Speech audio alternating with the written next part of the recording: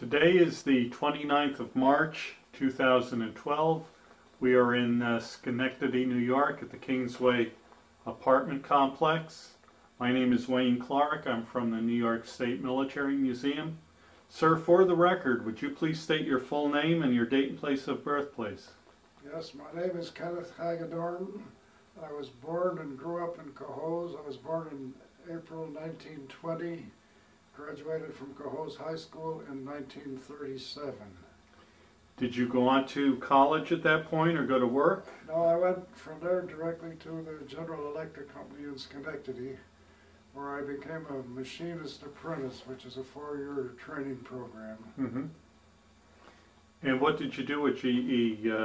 What did you make as an apprentice? Or you just learned to operate? Well, the apprentice training program was we learned to operate various machine tools. Mm-hmm. For the first year or so I was in a training room, but after that we actually worked in the factory under the direction of journeymen. And it was a 4-year program, mm-hmm. and I finished that program in 1940. Do you remember where you were and what you were doing when you heard about the attack on Pearl Harbor? Yes, on Sunday, December 7th, I and my girlfriend had just come from church to her house. We were going to have Sunday dinner there, and while we were waiting for dinner to be prepared, her father, who was in another room listening to the radio, shouted very excitedly, "We're fighting a war!" And from then on, we were talking most about the war and listening to the radio. Mm-hmm. It happened that we had ideas that particular day about talking about setting a wedding date. Oh. But that was kind of pushed into the background, and for the next week we wondered, well, there's a war going on, what are we going to do about it? But the following Sunday we decided that war or no war, we had to keep on living, so we set a wedding date of April of 1942. Mm-hmm. Now, when did you go into the service? I went into the service in 1944 because I had a draft exemption because I was a skilled tradesman at GE. By that time you were a what yes, they would call a journeyman machinist? Yes, when I graduated in 1940, I became a tool maker and worked for a while as a tool maker, and then later became a foreman. Mm-hmm. But during the time that I worked as a tool maker, because the war was going on, and it was, I worked in a GE Aviation and Ordnance Division. And the product of that particular department was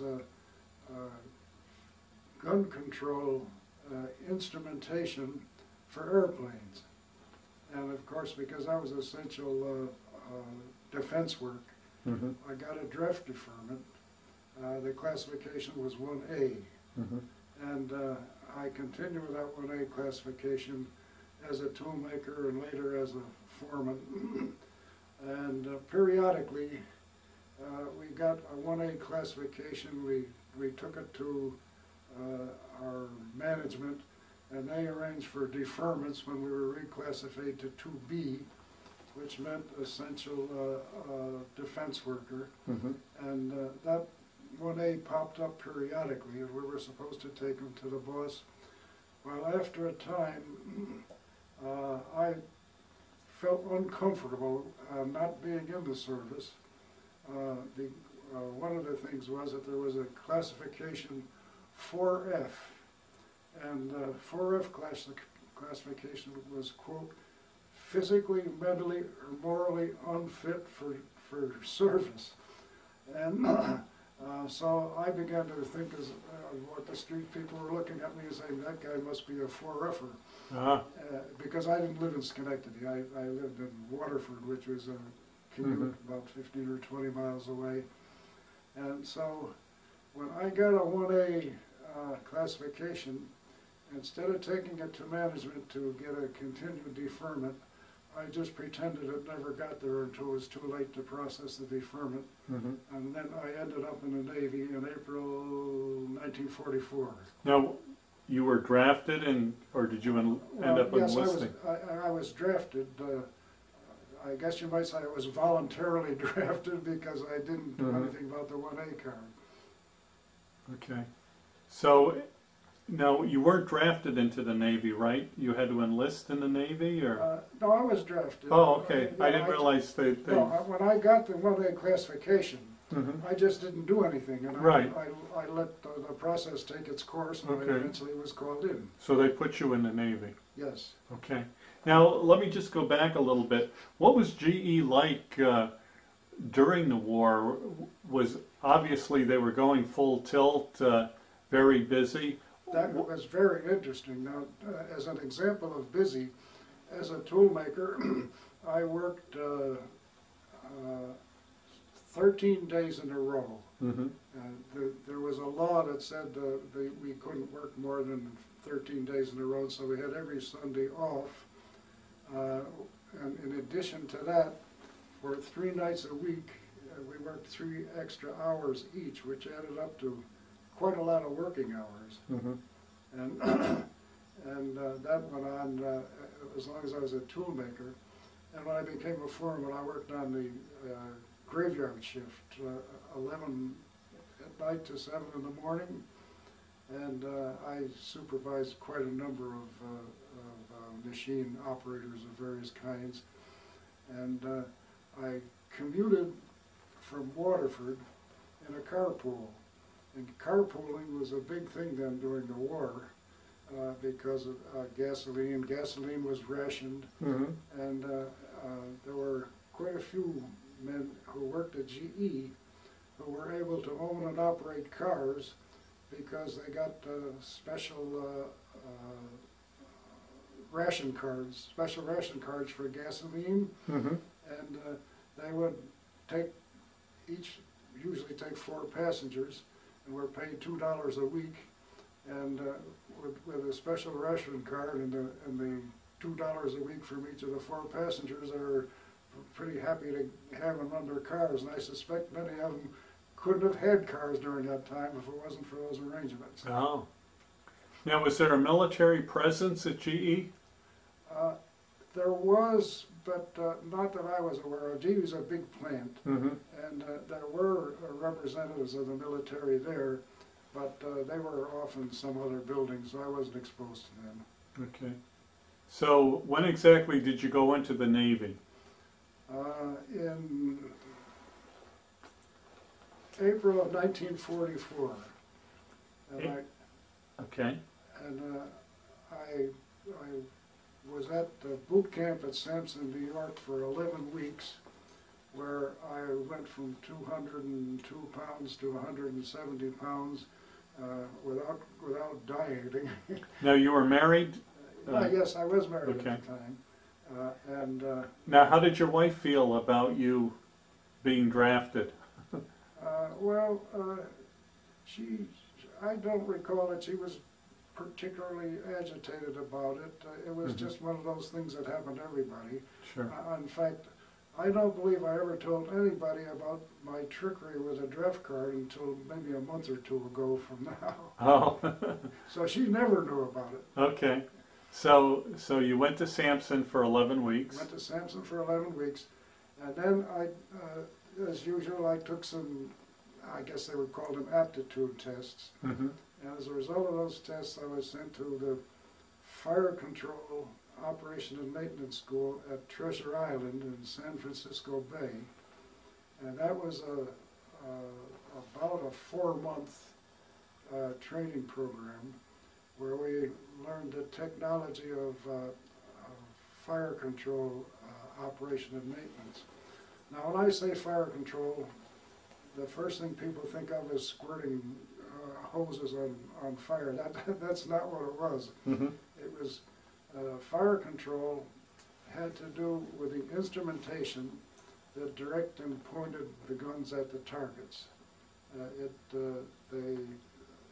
They read the range and the distance and the travel and the relative speed and motion of the ship and the target. Mhm. It was a very complicated mechanism. They were really computers, but not computers as we think of them now, because computers now are entirely electronic, whereas the computers that were used in the Navy during World War II for gunfire control were mostly, I would say 95% mechanical, using gears and gyroscopes and various other mechanical components to do much of the work. It was calculation and information processing, like computers now, but very, very primitive compared to what's going on now. And so, and then after fire control school, I was assigned to an attack transport. It was APA 128, which was a USS Arenac. I have a picture of it here. Okay.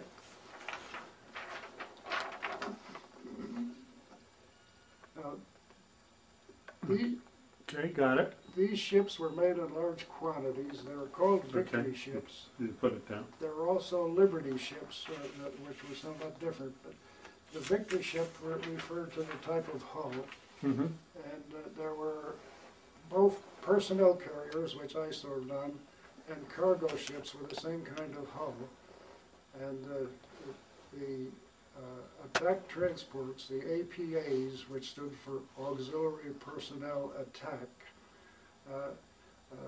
the ships had a crew of about 500 and a capacity of troop carrying of approaching 5,000. Now, I don't believe we ever had 5,000 troops aboard the ship, but it could have held them. But we've had many times, many trips, more than 3,000, and that was very crowded. And among other things I can tell you is it was quite an experience to be aboard a ship with 2,000 or 3,000 seasick Marines. Oh.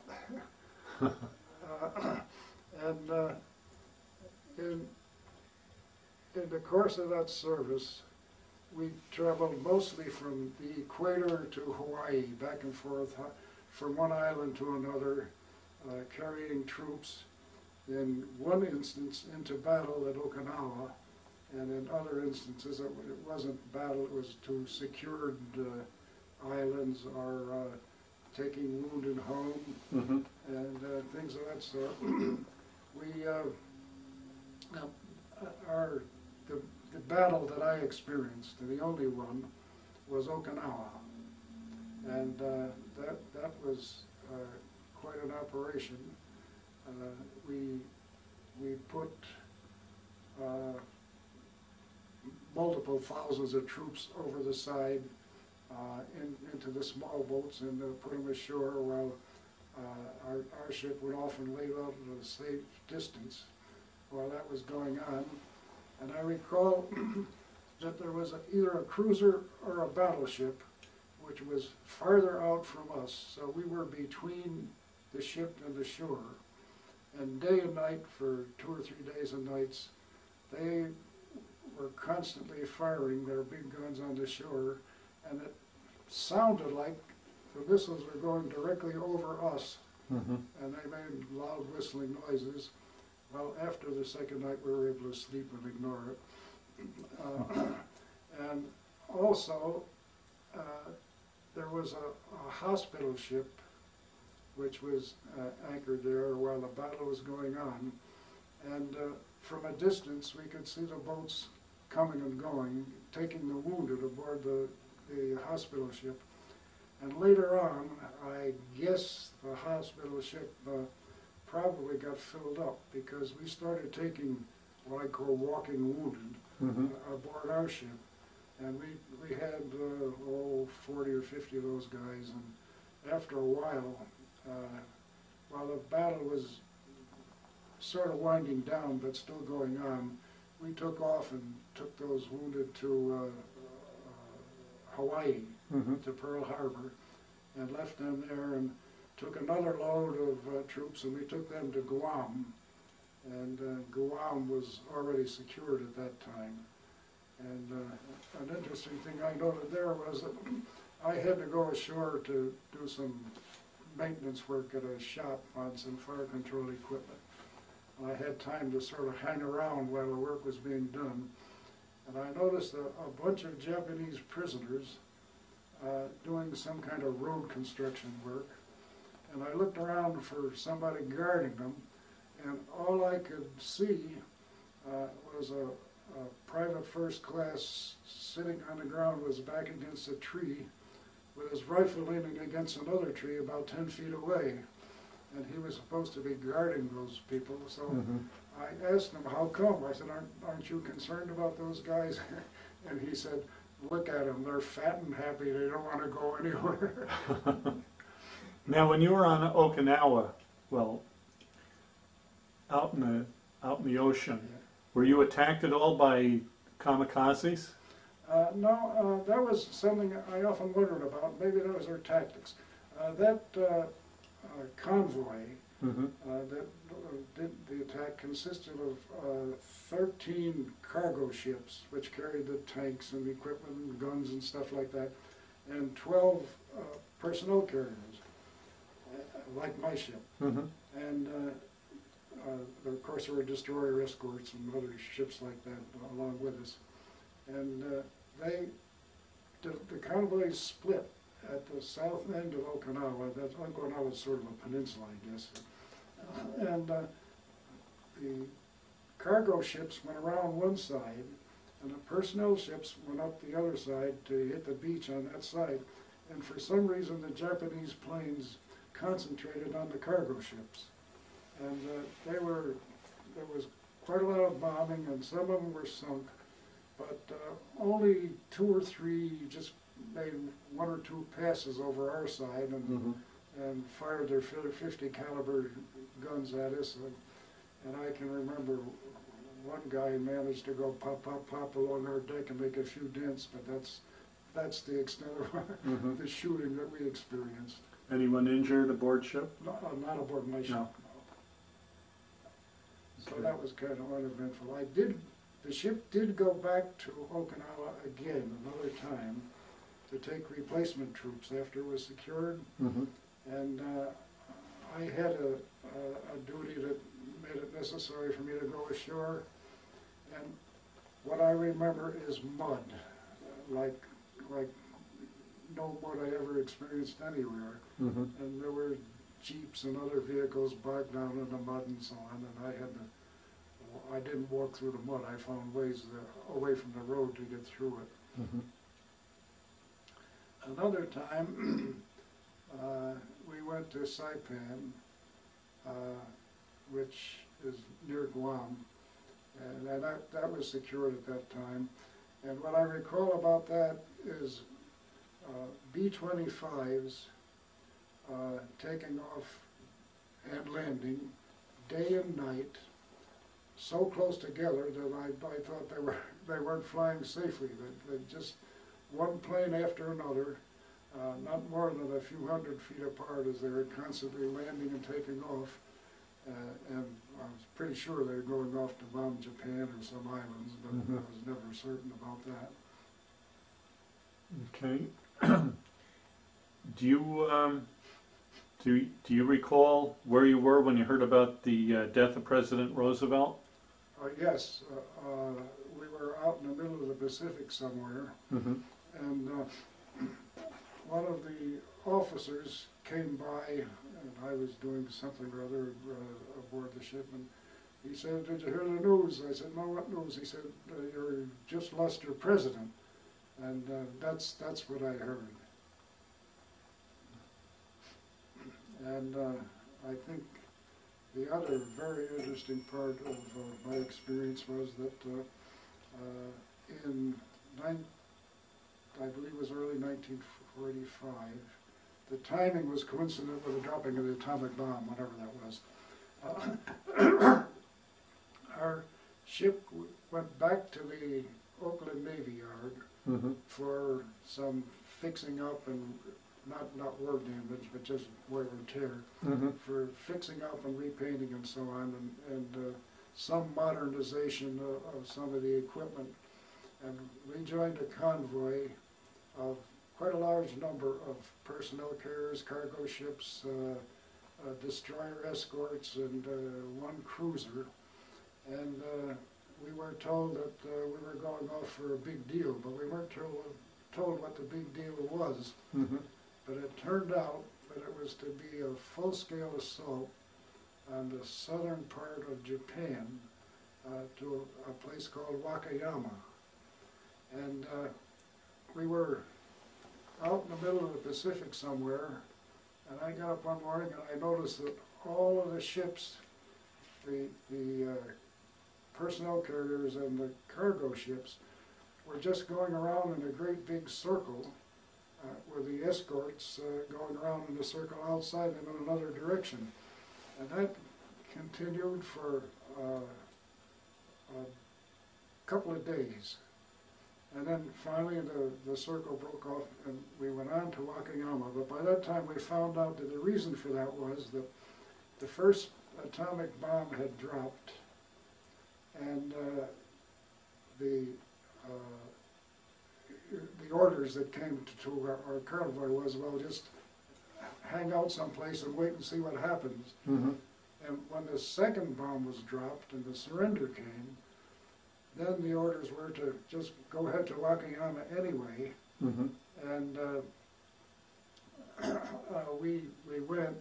Of course, by that time the war was over, and we went ashore. We actually went on Liberty Mm-hmm. in the village of Wakayama. Wakayama was a fishing village, and that was kind of interesting. And the ship was divided into two watches, the port and starboard watch. And I was in the starboard watch, and the port watch got the first Liberty. And they went ashore, and the guys come back, and they told wonderful stories about what you could do for cigarettes. Money was no good. You could do anything for cigarettes. But that didn't last long, because somebody somewhere decided that we were making a mess of the economy of Japan by substituting cigarettes for money. So we were told that there was a rule that we could take no more than 19 cigarettes ashore, which obviously meant an open pack. Yeah. And well, when I heard about all the goodies that the other guys had, I decided they weren't going to deprive me of that. So I got a lot of cigarettes, which incidentally aboard ship cost 50 cents for a carton. And I put a pack in each armpit and a couple around my waistband and one in each sock. And got a little shock when we went ashore, and there was an armed naval officer and 6 Marines. They were searching everybody as we got off the Liberty boats. And I was walking down among them with my hands up like this, and I got all through the line thinking I had made it, and I turned like this, and the Marine had his arm on my elbow, his arm went down like that, he felt the cigarette in my arm, the cigarette package in my armpit, and that officer pounced on me, took my Liberty card, and the result was that I was restricted to the ship until we again reached the United States port. Oh boy. And but I went, and that was months. Mm-hmm. And actually, the gunnery officer took pity on me, and he gave me some shore duty while we were in port. Like, for example, once I was what they call a guard mail petty officer when I took mail from the ship to a station ashore and brought it back. Mm-hmm. And they gave me a big .45, and I didn't learn how to shoot a .45 or cock it until many years later. So going back to the trip to Okinawa, when we were interrupted by the dropping of the atomic bomb, I often think that perhaps I owe my life to Harry Truman for dropping the bomb while we were on our way over to do some real shooting. Okay. Now you have some photographs of that town. Oh, yes, yes, I have some, they're not very good photographs. These photographs that I have here, incidentally, in this album, Mm-hmm. they are bootleg photographs which were taken by another sailor because there was a rule, it was a violation of the security rules for any of us to have cameras. Okay. But he had a secret camera and he took them. And I have pictures of Okinawa. Now here are some pictures of these.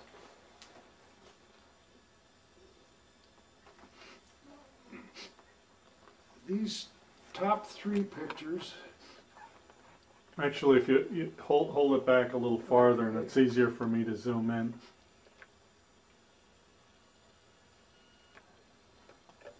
Okay. Those top three pictures are Japanese fishermen who came up alongside and they were actually begging for food. Oh, okay. I don't think they got much. Okay.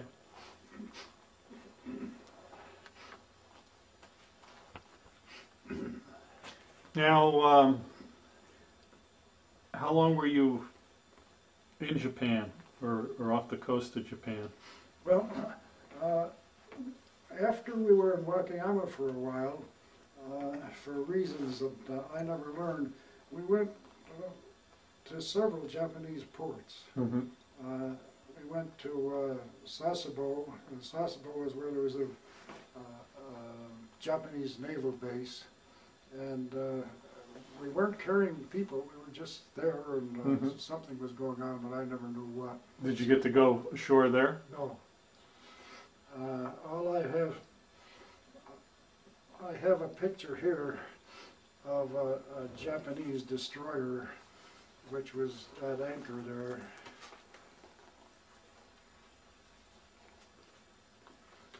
If I can find it.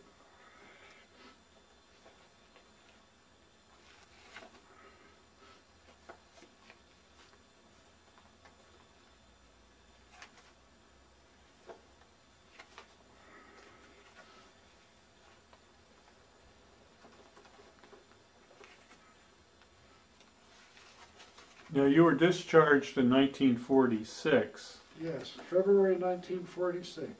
So, from the time you left Japan till the time you were discharged, whereabouts were you? From the time, well, as I said, I'm sorry, I can't find that. That's all right. It's only a picture of a Japanese destroyer anyway. We visited several ports in Japan, as I said, for reasons that I don't know about.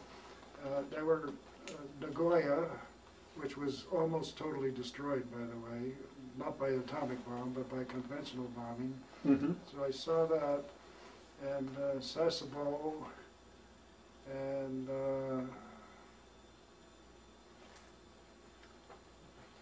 one or two other Japanese ports, and I don't recall what they were. So you were discharged early on in 46, February 1st. Okay. So you ended up going back to the States? Yeah, and we got back to Portland, and by that time they had set up the point system for discharge. Mm-hmm. When we were credited with a certain number of points for length of service and various other things. And when we got into Portland, a lot of the crew members were dashing around and getting packed up, happily getting ready to go home. And it was based on, they found out about it because the names were posted up on the bulletin board in the ship. And I didn't bother to look at it because I didn't have enough points. Mm-hmm.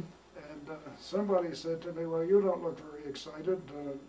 Don't you want to go home or worse to that effect? And I said, oh, I don't have enough points. And he said, oh, your name is on the board. So I dashed over and looked, and my name to go to the discharge station was on the board.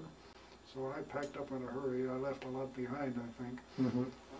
And it turned out that I and some others were close enough to having enough points so that they didn't want to take us off to some distant port somewhere in the Pacific and discharge us from there and have the complications of getting us back home. Mm-hmm. So they just ignored the few points that we lacked, and away we went. Okay. So how did you get back here? I was given some kind of a railroad pass, Mm-hmm. and I got on a train at Portland and changed at Kansas City, and then changed again in Chicago, and eventually got home. I think it took about 6 days. Mm-hmm. How long had it been since you had been home or seen your wife? Well, that's actually, there are two answers to the question. Mm-hmm. One was I hadn't been home except for boot leave immediately after I got out of boot camp.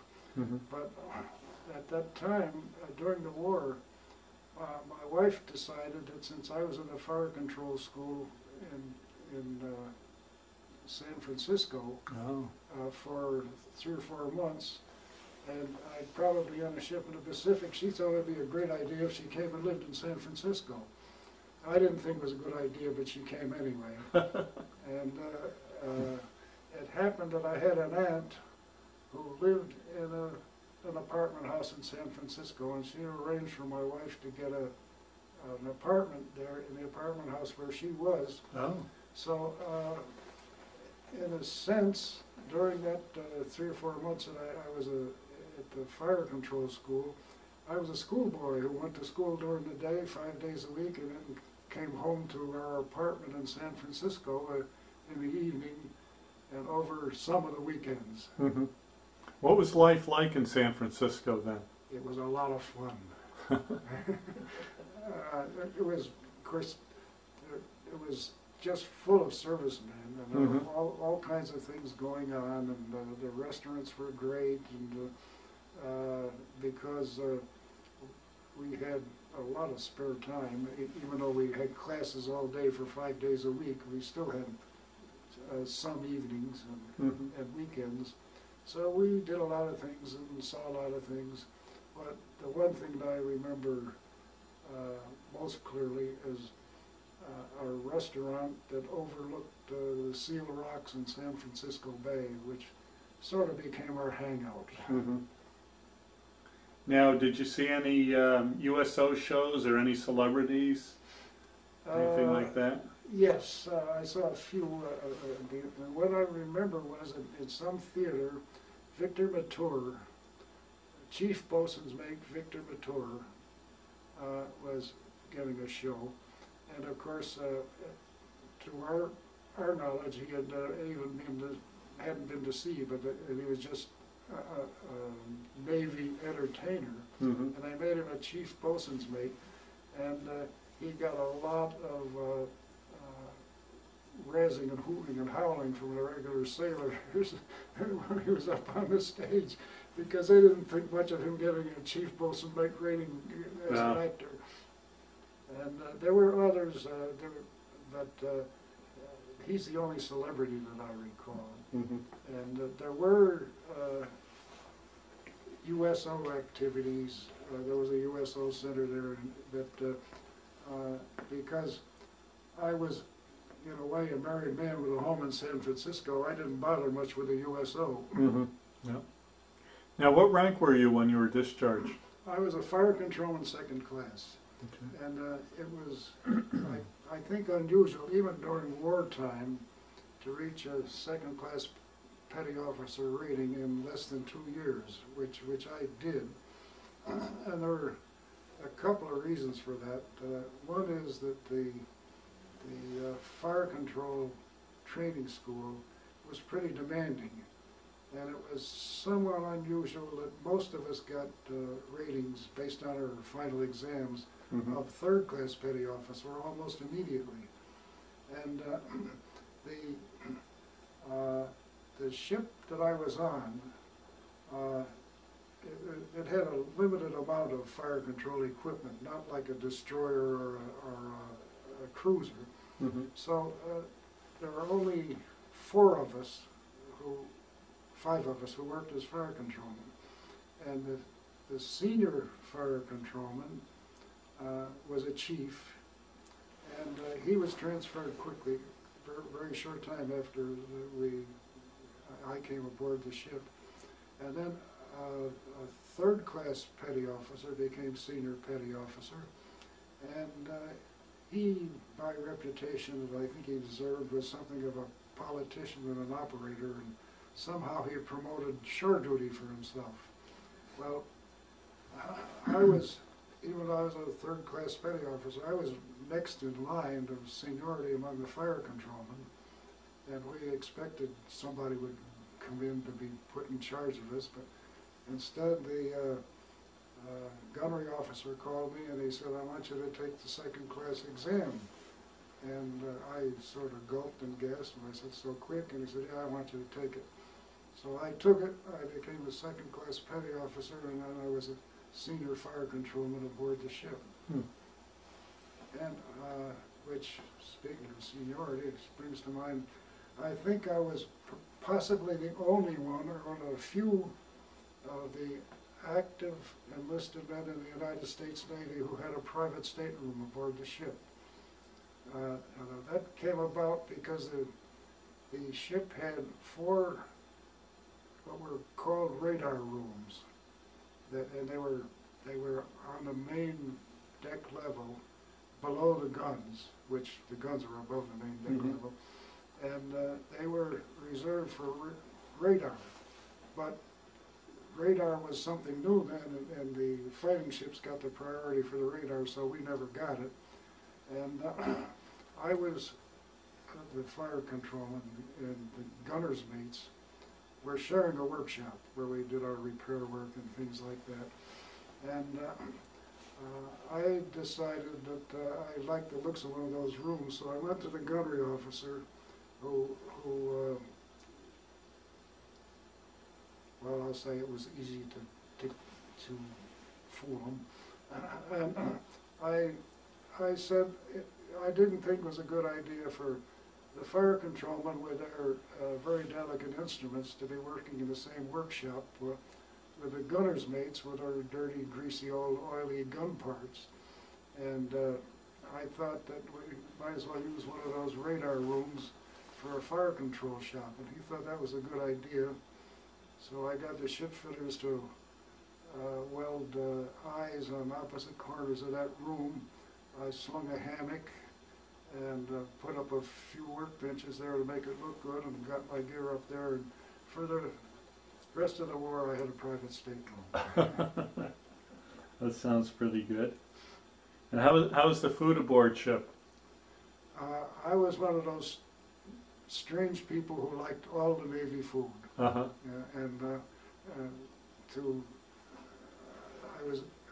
One of my favorite foods was SOS. Yeah. And I think you know what that is. I do, yeah.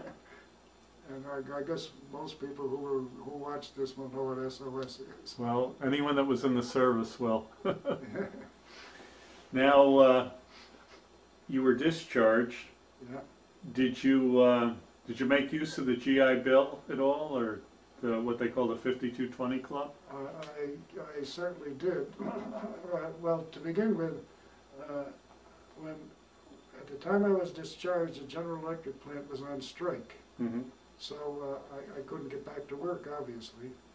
And so I joined the 5220 Club, which was a sort of a special unemployment insurance for returning veterans. Mm-hmm. And the 5220 meant we were eligible for $20 a week for 52 weeks. And I didn't use it up for 52 weeks, but between the $20 a week that I got and my wife's employment at a bank, we did fine. I wasn't not in a great hurry to get back to work, although eventually I did. Mm-hmm.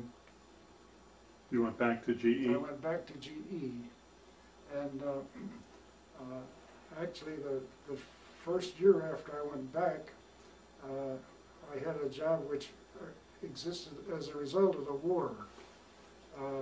My job with GE was to see that the returning veterans got their jobs back. Mm-hmm. In most cases, somebody else had those jobs, but one part of the GI Bill of Rights was this right to return to employment that I guess a lot of people don't know about. But quoting from the law, each returning veteran was entitled to a job of like seniority, status, and pay, Mm-hmm. and the employer was really legally required to honor that. So I was given the job of implementing that at the General Electric plant in Schenectady, which meant digging into the records, finding out where the man had worked before, finding out what the situation was with respect to his job. In most cases, somebody else was on the job. And so the first step was to find a similar job that was as good as he had before, Mm-hmm. and that he was satisfied with. And if he refused it, then he was entitled to bump the person who had that job. Mm-hmm. Then, of course, it was my job to find a job for that guy. Oh. So were you pretty busy doing that? Oh, yeah, that was quite active in that. And, of course, part of doing that job was to go down into the factory to tough old general foreman and say, look, you've got to let this guy go and put this guy in his place. And some of them were kind of unhappy with it, but Mm-hmm. eventually we managed to work it out in each situation. And I did that for about a year, and that part of the work was done.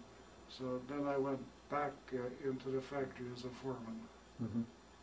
Now, did you join any veterans organizations, like the VFW or the Legion at all? No, I didn't.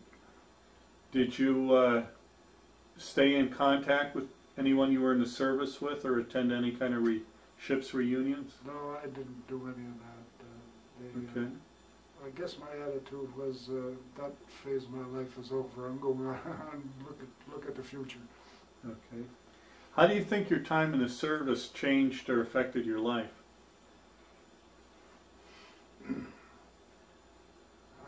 Certainly learned a lot, and learned to travel, I think, and just in general broadened my outlook. Mm-hmm. There were a lot of interesting experiences. One that came to mind was after I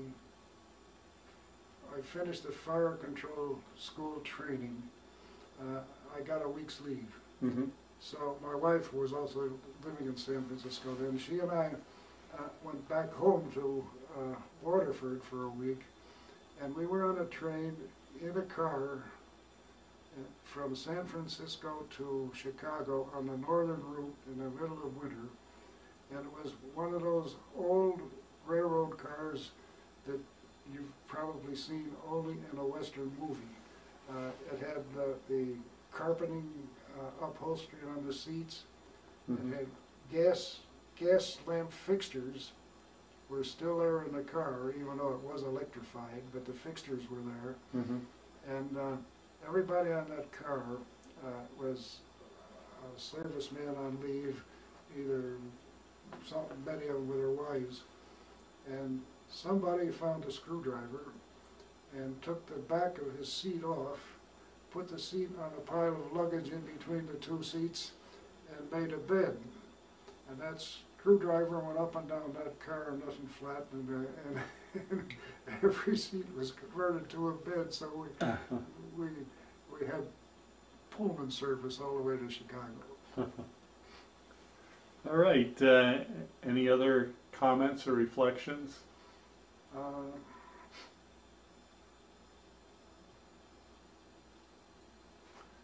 Well, one of the things I recall, which may be relevant now, was the rationing during the war. Oh, yes. Of course, I lived in Waterford until 1944, so I was a civilian then, Mm-hmm. and experienced the rationing. And I recall that meat, butter, sugar, and coffee, probably other things, were rationed. And depending on the size of the family and various other things, people got monthly ration stamps.